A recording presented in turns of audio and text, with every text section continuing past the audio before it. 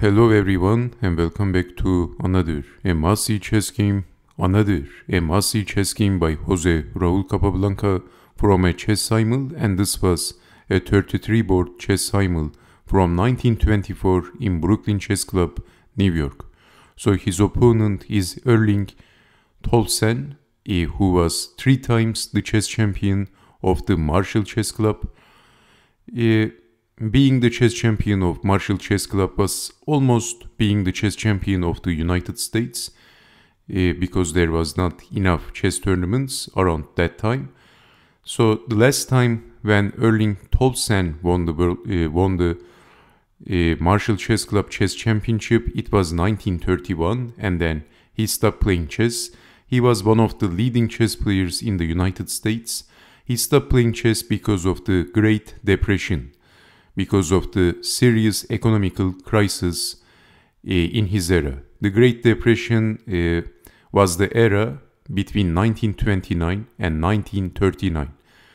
In that time period, there was serious economical financial crisis in the world. So because of financial problems, he stopped playing chess. He also represented the United States in the chess Olympiads. So he was born in 1904 and he died in 1996. So okay, let's see what happened in this chess game. So this is from a chess simul, as I said, and one of Capablanca's opponents was one of the leading chess players of the United States. So Capablanca starts the game with pushing the e-pawn, e5, knight to f3, and we have the Spanish game, knight to f6, and Capablanca castled d6 and then d4. Of course, in this position, if knight takes on e4, then rook to e1 and so on and so forth. So d4, d6, d4 by Jose Raul Capablanca, developing the bishop, developing the knight and the bishop. Capturing Capablanca is giving up the bishop, but now queen to d3, maybe d takes on e5 is a possibility, e takes on d4, knight takes on d4, bishop goes back defending, and then developing the bishop, black castled, centralizing the rook. Both players are centralizing the rook, and then h6, Capablanca is retreating the bishop, and then knight to h7, Capablanca is exchanging the bishops, rook takes on e7, and then knight to d5, and that's a perfect spot for the knight. So defending the rook, rook goes back, and then queen to g3 by Capablanca, targeting the g-pawn. And actually in this position, black would like to push the pawn and kicking the knight back, but in this position, black played knight to f6. Why not pushing the pawn? But then in this position, knight goes back and targeting the weakness, so black has a weakness. So if stepping aside with the bishop, then knight goes back, and how to defend the pawn?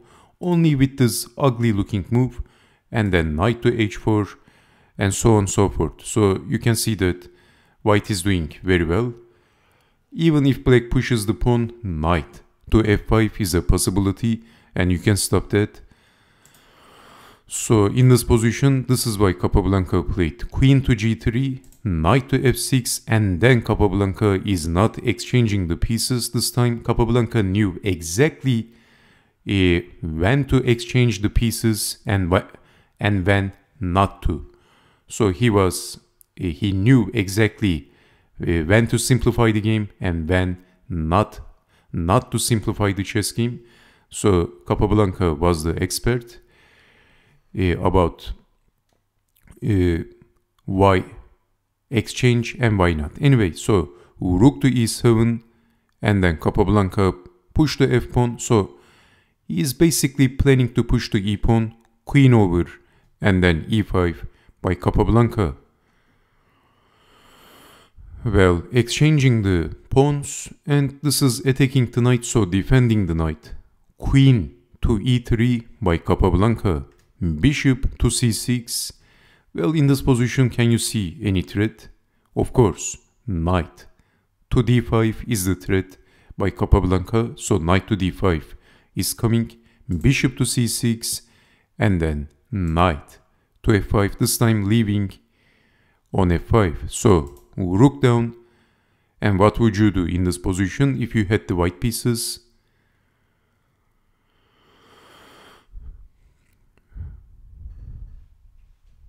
Well, Capablanca pushed the g-pawn, and where is the knight going? So it looks like this is trapping the knight. So black goes to f6, knight to f6 by black. So capturing the knight is not possible, because if capturing the knight, then rook takes queen is the idea. So it looks like the e-pawn is pinned.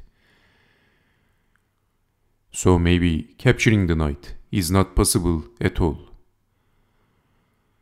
Well, Raul Capablanca did capture the knight. An unexpected move by Capablanca. Unpredictable, unexpected moves by Raul Capablanca. So black is exchanging.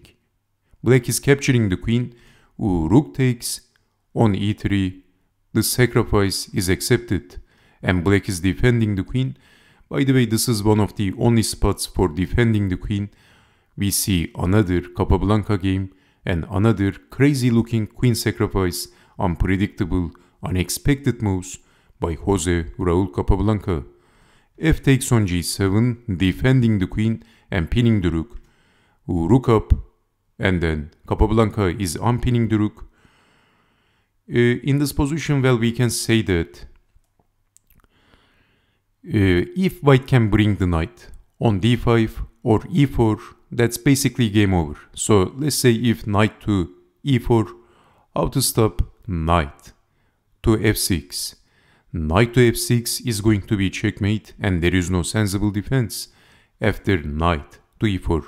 But thankfully, black's bishop is defending on this long diagonal, defending on d5 and e4. So can you see what white can play here in this position? Basically b4 and b5 is the idea. If b4, black has to defend the queen, because this rook is also defending the knight. This rook is defended by the knight. So we can say that Capablanca's pieces are, the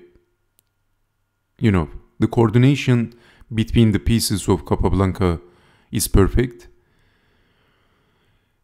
Well, in this position, black had to play a5. Maybe a5 should have been considered, but in this position, black played rook to e8, and this was a horrible move by black. This was a losing move. Can you see why this move was losing? Because of pressure. Black was under huge pressure, and because of that, black cracked under the pressure, and Capablanca captured the rook. Bishop takes on e8, and then knight to d5, and black resigned. Knight to f6 is coming, and there is no sensible defense. Another queen sacrifice chess game by Capablanca in a chess simul, and this was also another Micheltal type chess game by Raul Capablanca. Well, in this position, as I said, maybe a5 should have been considered, but then a3 and then b4 is also a possibility. So we have rook to e8 because of pressure, and then knight to d5 by Capablanca, and black resigned. Let's check out the possible continuation. If some random move, then knight to f6 is checkmate.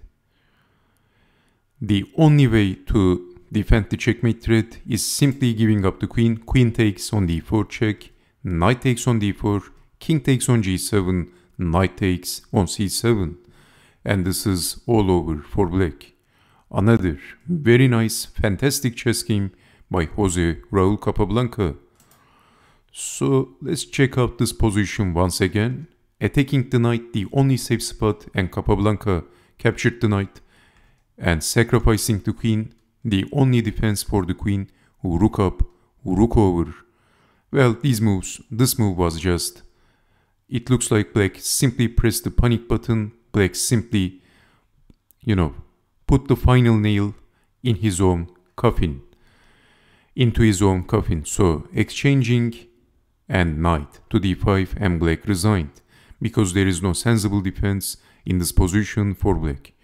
And thank you very much for watching, and I hope to see you next time. Take care and bye bye.